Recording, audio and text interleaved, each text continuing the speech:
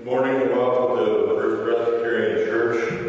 We're glad that you're here on this glorious day. My name is Joel Martins. I'm on the session.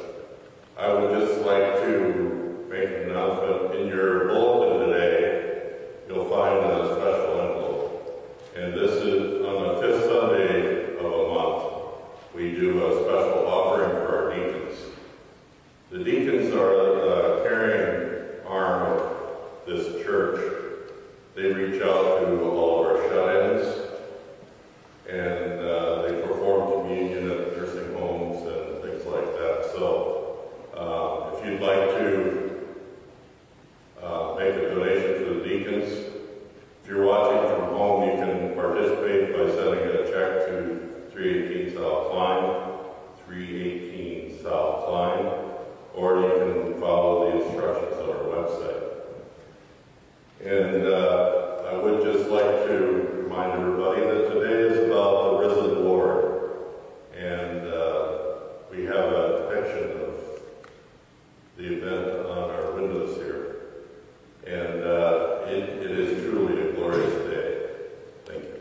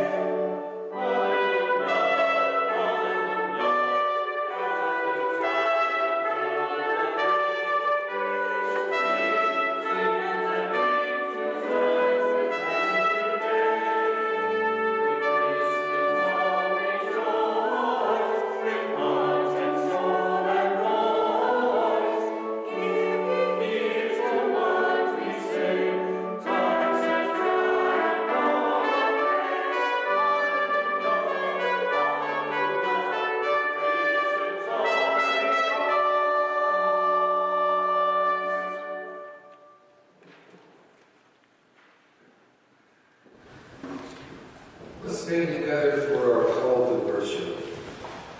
Look, a sliver of light across the horizon. The miracle of a new day.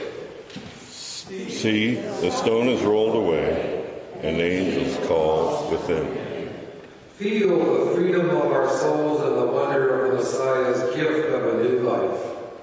Hear the hallelujahs as we declare to the world, He is risen. Let's pray together. Hallelujah, loving God. We've been transformed in an instant. Your love resurrected Jesus to find sin's grasp on us. We claim the power of life over death, delight over pain, freedom over oppression. Jesus empowers us to go forth into your glory, that we may bring your good news to all.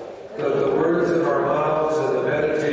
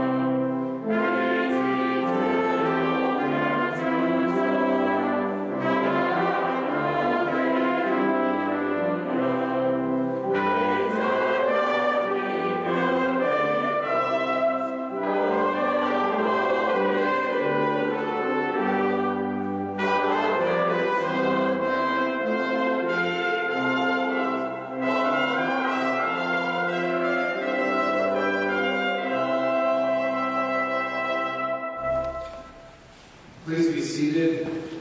Even in the joy of resurrection, we do not forget the anguish of our sins. We pray together in confession and lament. Pray with me.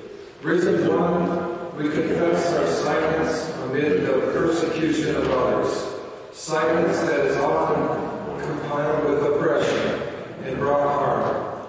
We can eradicate poverty, hunger, and homelessness. Help us to hear your voice above all others. Teach us now to care about our neighbor, feed the hungry, and clothe and care for those in need. For as we do these things unto one another, we do them unto you. As we pray the prayer of confession, we also know the Lord pardons our sins. In joy of resurrection, we claim the victory of Christ over the power of sin. God's rolled away the stone to reveal our salvation. We look inside the tomb, and where Jesus once lay lifeless, we find the gifts of God's grace and forgiveness. Go and tell the world, in Christ we are forgiven.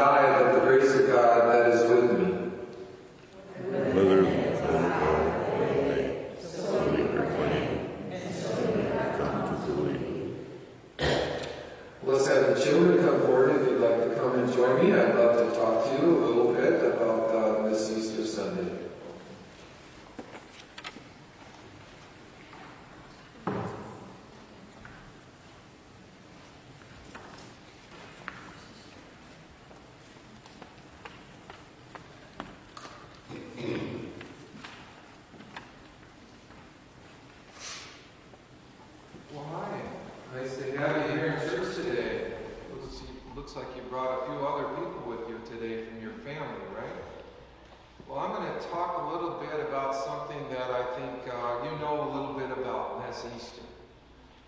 Do you like peanuts? Do you? Most of the times when you buy peanuts, you go and you just eat the nut, but people don't see it, but peanuts come in a shell, right? And inside of that shell is a nut. And that particular shell covers and protects the nut. But the nut cannot see the air or the light of day, or it's entombed in the stone. And Jesus was entombed in a grave, just like that nut was in the shell. And so what you do when you want to eat the nut, you break the shell and you take out the nut, and it's released from its shell. And then it's able to make peanut butter out of it. You like peanut butter? So do I. I think I eat a little bit more than most people, but I really like it. But just like the nut, Jesus came out of a shell. And that shell was his body that had died. His spirit came out of that shell and is living and active. So we hope that you have a wonderful Easter, and that you can celebrate with your family. I hope there's a little bit of sweet things at your house that you're going to have at home and eat your Easter basket and your Easter dinner. So thanks for coming up here. I appreciate it. God bless you.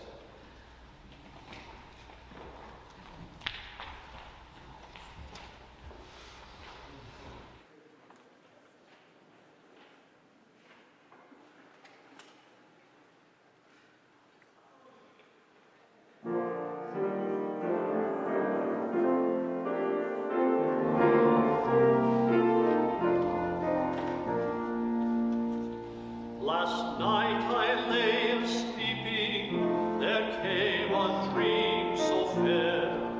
I stood in cold Jerusalem, beside the temple there. I heard the children singing, and ever as they sang, I thought the voice of angels from heaven in answer rang.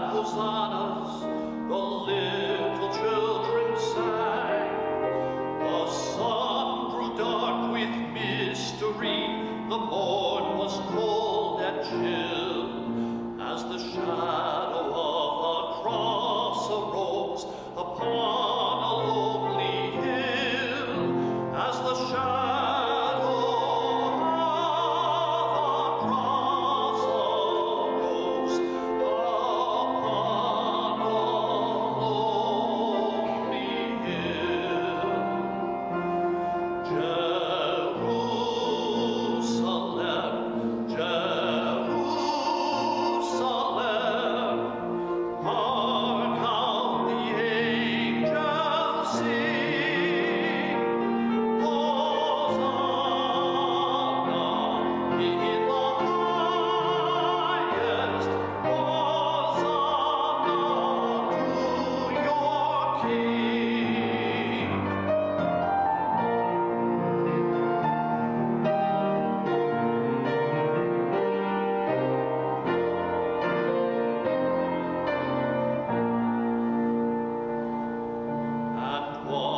again the scene was changed, new earth there seemed to be.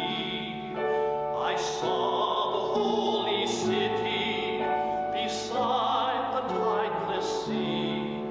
The light of God was on its streets, the gates were open wide, and all who would might enter, and no one was denied. No need of moon or stars at night, nor sun to shine by day. It was the new Jerusalem that would not pass away. It was the new Jerusalem that would not pass away.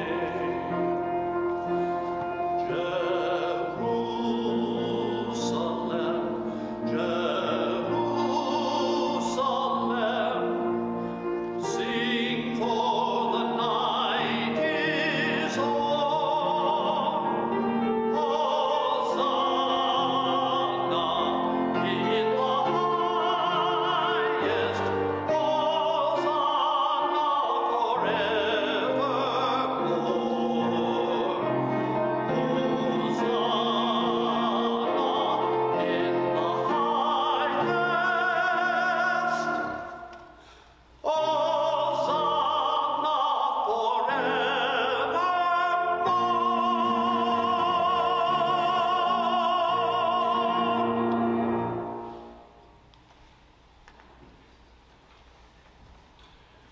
We turn to the Gospel of Mark.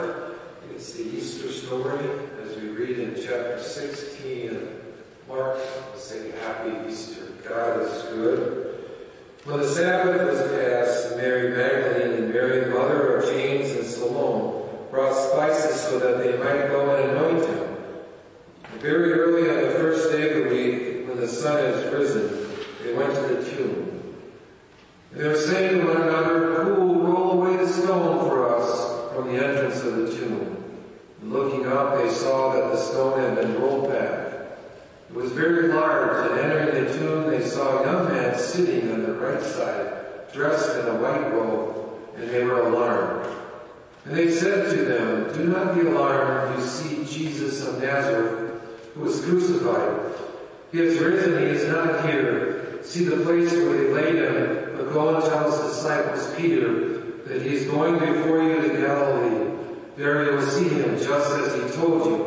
And they went out and fled from the tomb, for trembling and astonishment had seized them. And they said nothing to anyone, for they were afraid.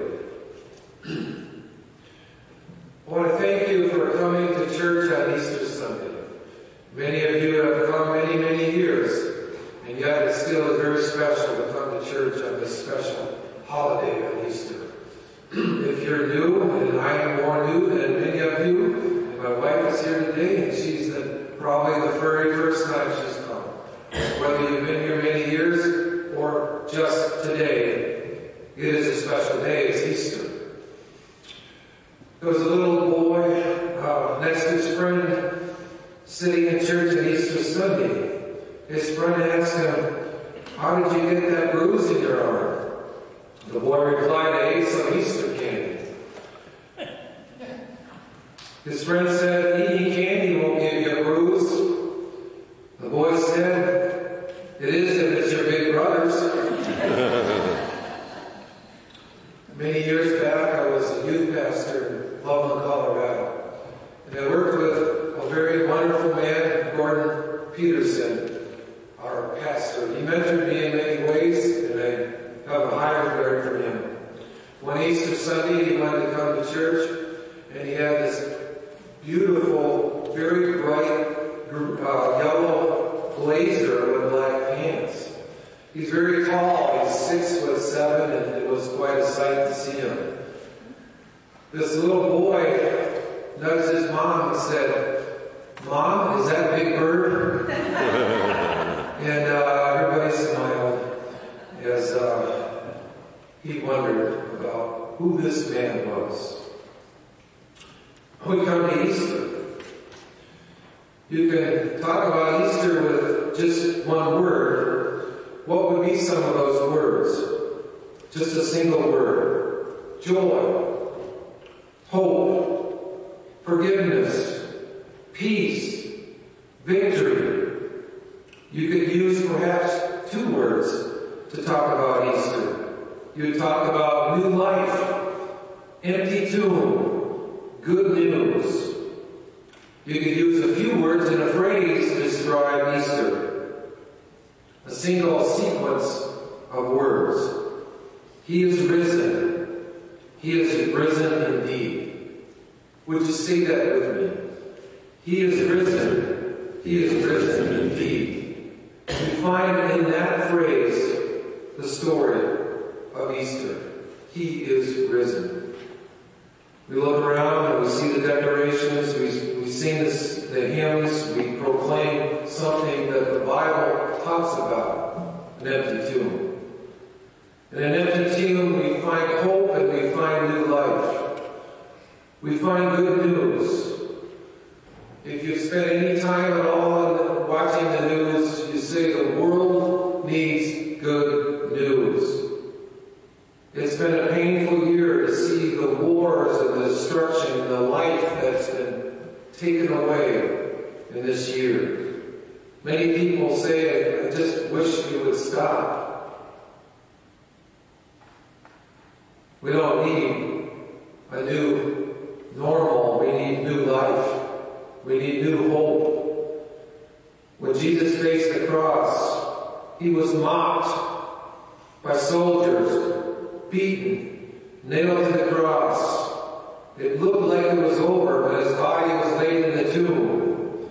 All the members of hell were rejoicing because those on the dark side thought finally this Jesus had been silenced and been defeated.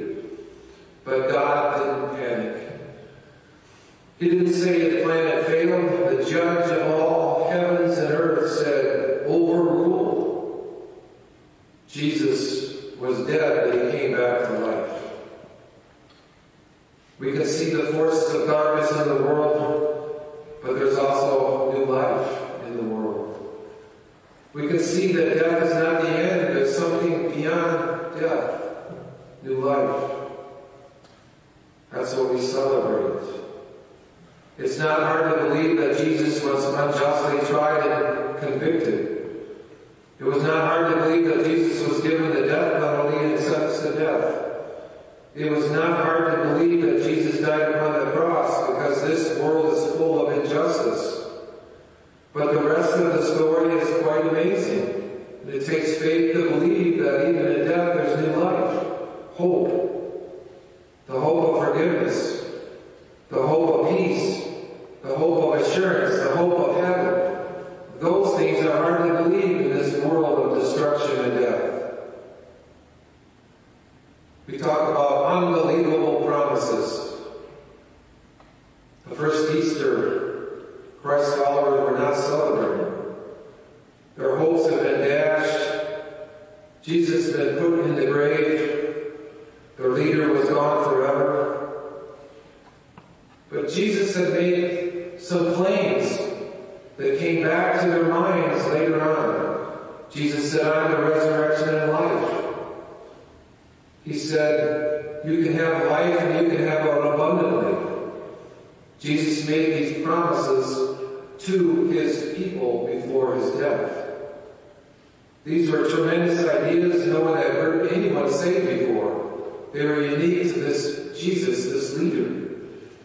He was claiming something that no one else had said. That sin and death were not the end, that there would be new life. There would be something to hope for in the future. We read Mark 8:31, "And began to teach them that the Son of Man must suffer many things and be rejected by the elders, the chief priests, and the scribes, and be killed, and after 3 days rise again."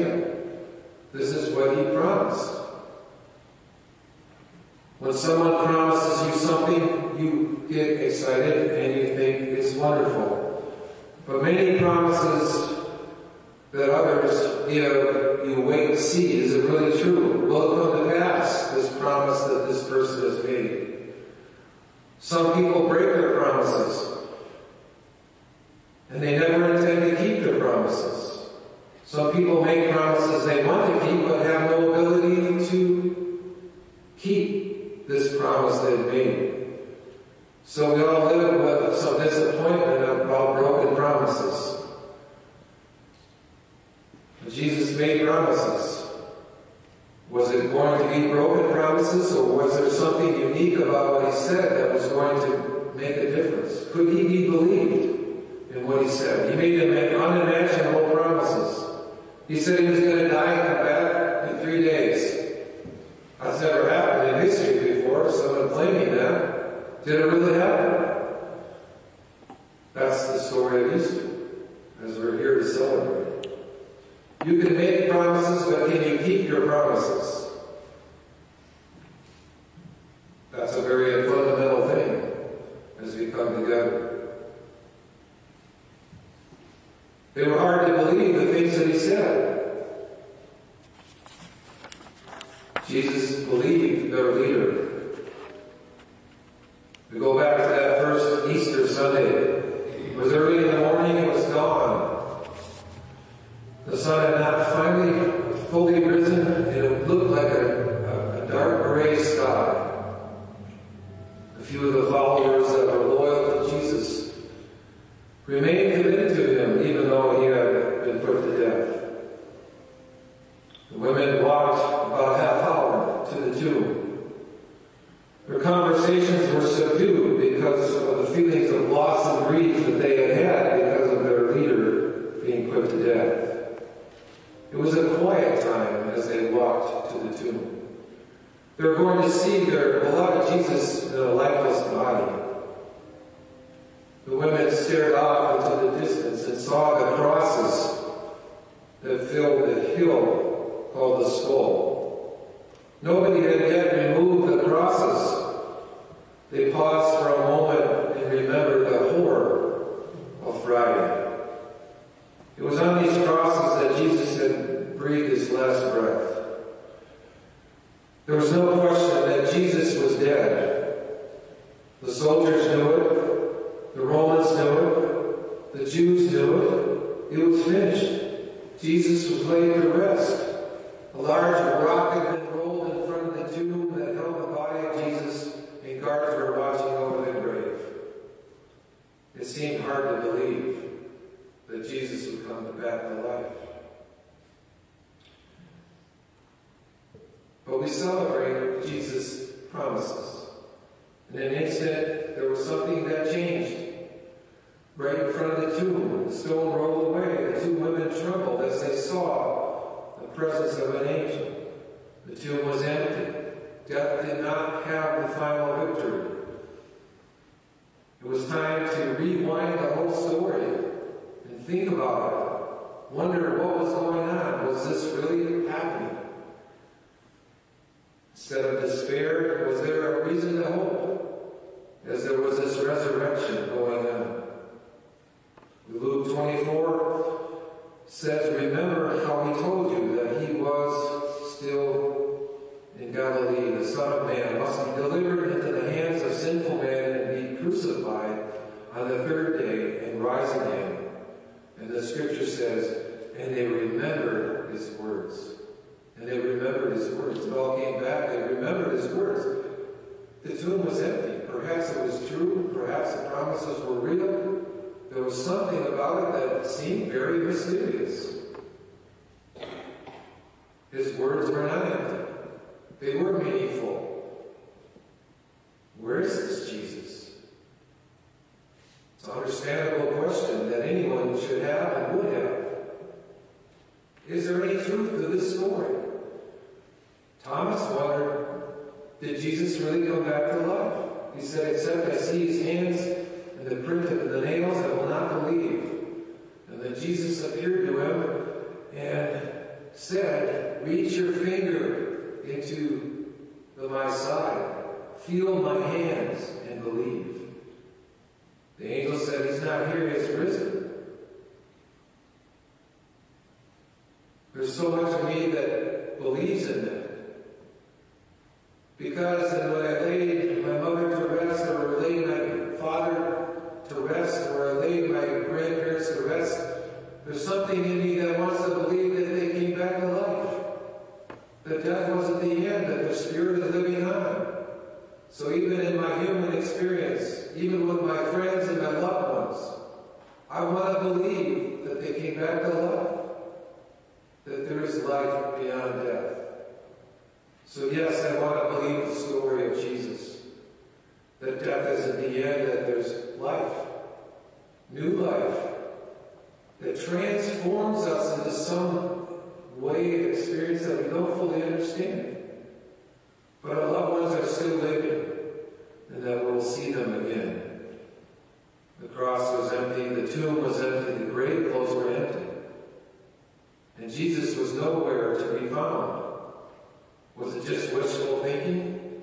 Or did something really happen? And then there was his voice, greetings. The scripture says that they remembered at that point when there was the words of greeting. They remembered all that he said, that he was going to come back to life 3 days later. They remembered all of it. It was a wonderful, joyous memory that they encountered. So what do we say? 1, 2, 3, I'm back. 1, 2, 3, I'm back. Jesus is back. They remembered his words, and that what he had said was coming true right before them. In September, my wife and I, Carol, were in Israel. We had a great joyous time of going to the place where Jesus was put to death, where his body was laid on the ground and where he was put in the tomb. We were there. And even now, as Christians celebrate all over the world, and even in Israel, they go back to the place to see the empty tomb. What a wonderful experience it is to actually be in the Holy Land. And the many worshipers that come there. And what do? They bow down.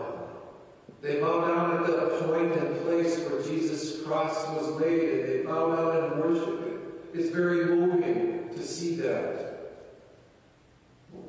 I had the same experience of just wanting to kneel down and worship the Lord Jesus, as I knew he was put on this tomb, but he didn't stay in the grave. The rock was rolled away. The body was gone. Jesus was not there anymore. Mary Magdalene and Mary, the mother of Jesus, James, came to the tomb early on Sunday. There was this rock that separated them from being in the presence of the body of Jesus. But it was rolled away. Death did not have the final victory. When they arrived, their minds quickly came to the conclusion that his body had been stolen. The angel said, he's not here, he's risen. So they heard the voice of Jesus and they became more full of hope. Their fear was replaced with joy, and they ran to tell the disciples. They ran. The scripture says they were full of excitement. There was such great excitement in their hearts and in their lives. They went back to tell the disciples. They went back to tell those that knew Jesus and had spent the most time with him. And here we read the story that John and Peter ran to the tomb. When they got there, they were out of breath. John would not go into the grave. He was afraid, worried. So Peter, the old one, went in. There was nothing there. The grave was empty. They didn't understand it all, just like we don't understand it all. Perhaps they never did understand it all. Perhaps maybe we will never understand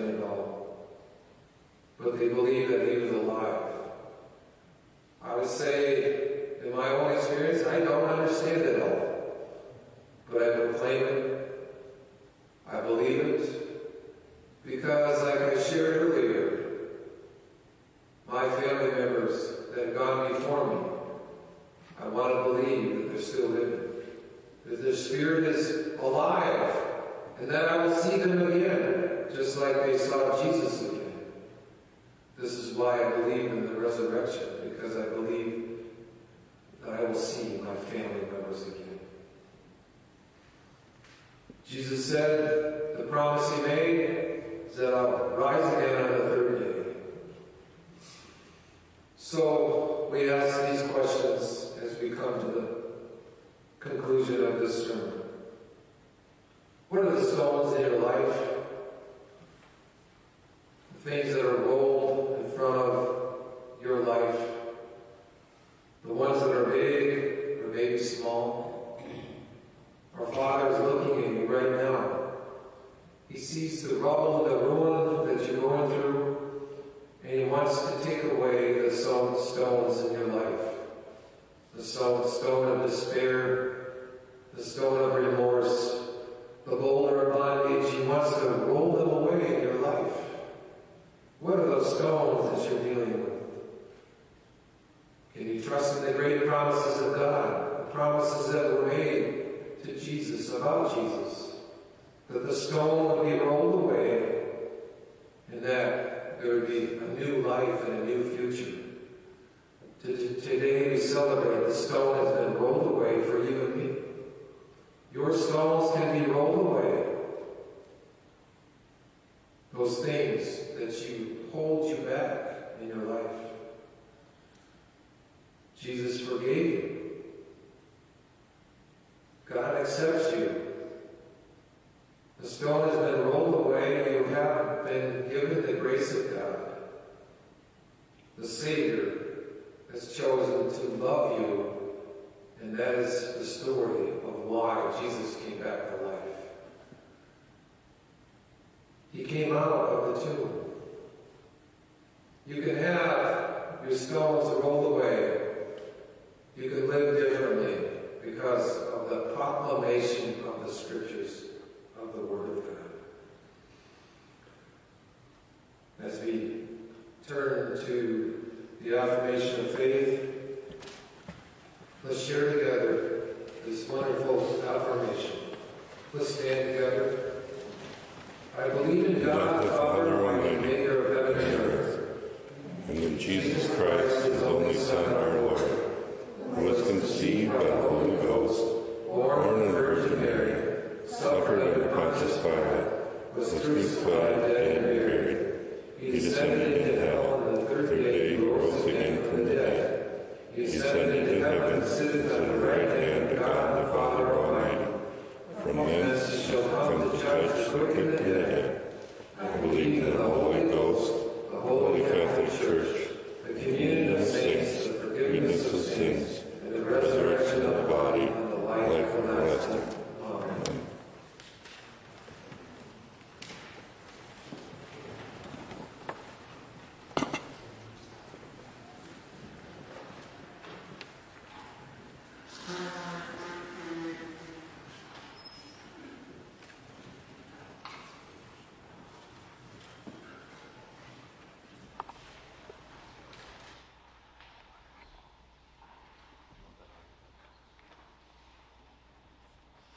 Amen.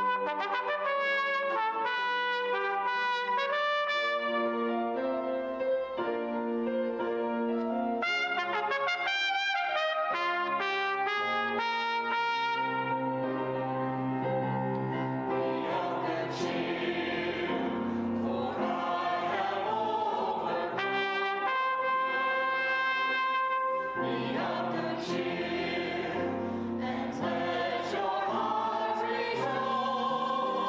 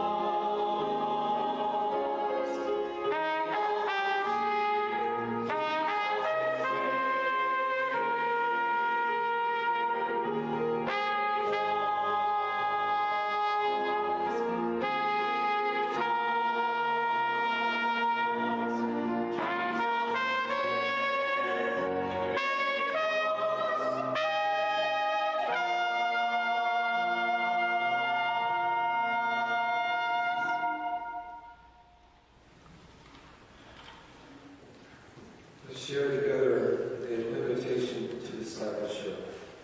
How good it is to celebrate a new life this Easter season, the call to follow Jesus in this new life that may be on our hearts.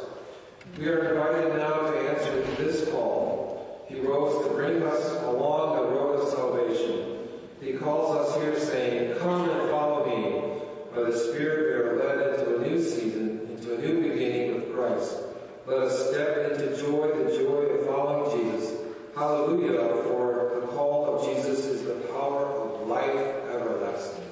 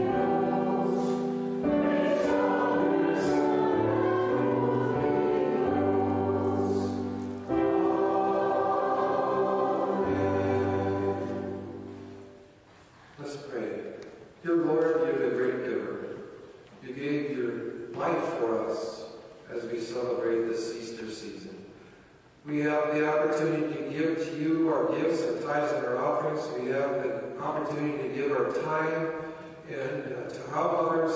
Lord, we have so much that we have to give. We have our good health. We have our futures to give to you. So, Lord, we receive this offering as a way of you accepting our gifts back to you for the gifts that you've given to us. Bless these offerings in Jesus' name. Amen.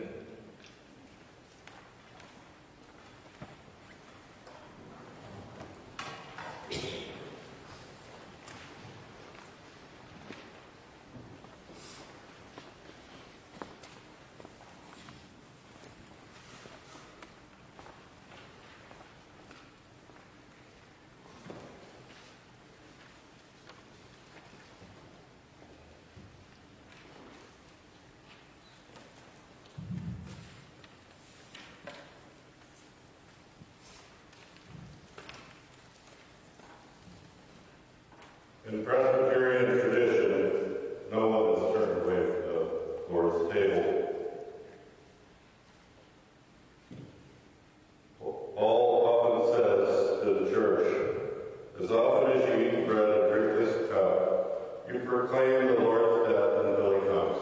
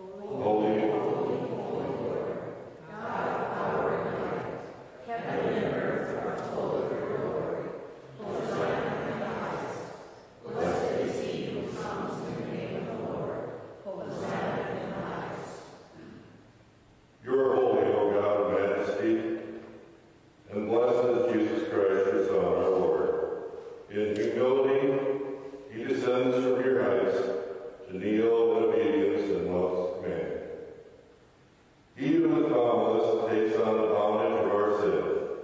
He who is free takes our place in this prison. He who is risen leads us to eternal life. Remember all your mighty and merciful acts. We take this bread and wine from the gifts you have given us and celebrate the joy of redemption, won for us in Jesus Christ. Accept this, our sacrifice and praise and thanksgiving, as a living and holy offering of ourselves, that our lives may proclaim the one crucified and risen. Christ is the bread of life. When we eat this bread and drink this cup, we proclaim the saving death of our risen Lord until he comes in glory.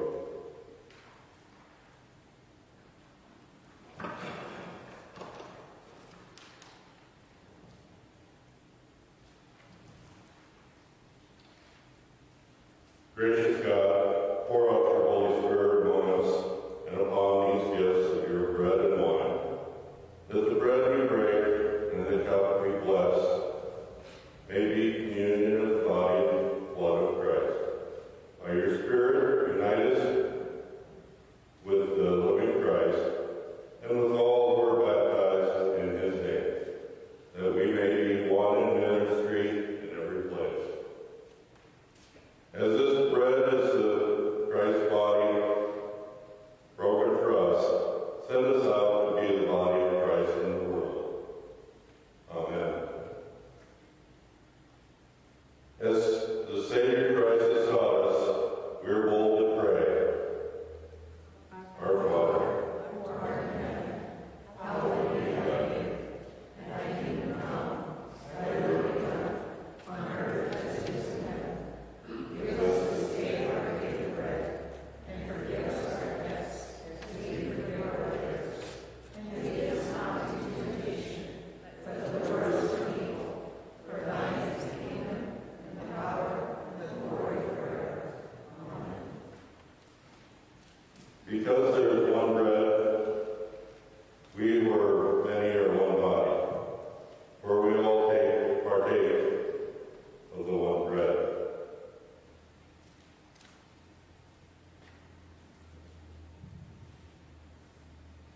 The bread we break, is it not sharing the body of Christ?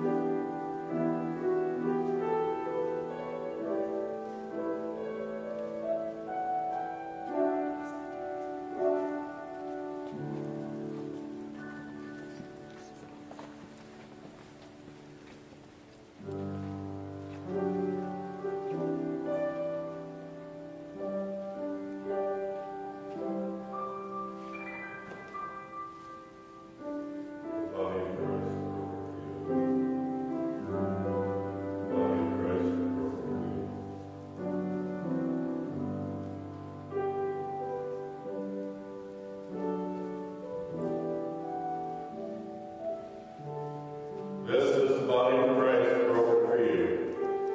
Praise that the Lord is good.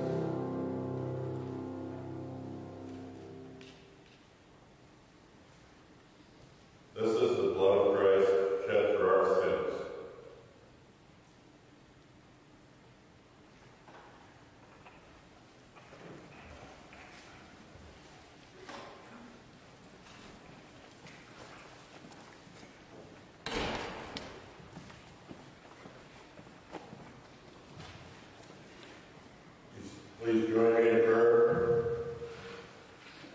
God of grace, we give you thanks for the feast of redemption that we have shared with the body and blood of ourselves, of our Savior.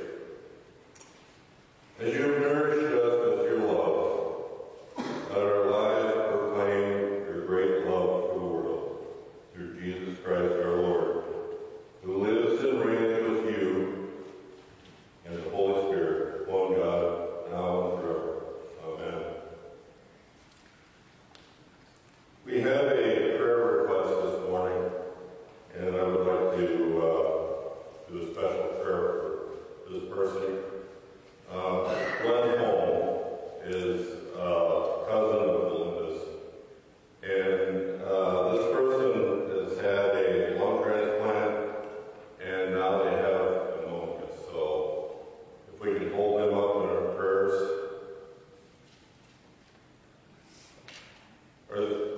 Are there any other prayer requests? All right. Heavenly Father, please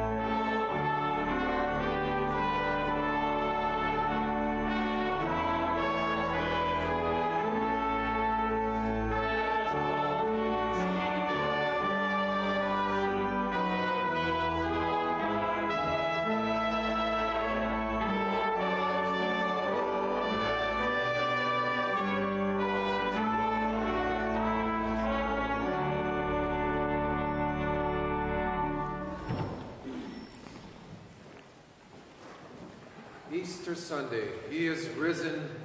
He is risen indeed.